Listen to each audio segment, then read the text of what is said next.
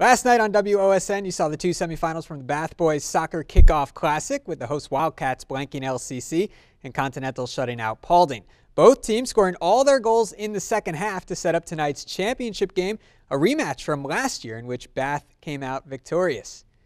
Nice evening for the Kickoff Classic. First half, no score. Jordan Sellers making a run for Bath, gets the shot away, but the save is made by Trevor Williamson.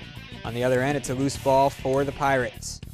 Dylan Moore, the freshman goalkeeper, comes out to secure it, so we remain scoreless. Bath back on the attack. Throw-in goes to Garrett Norton.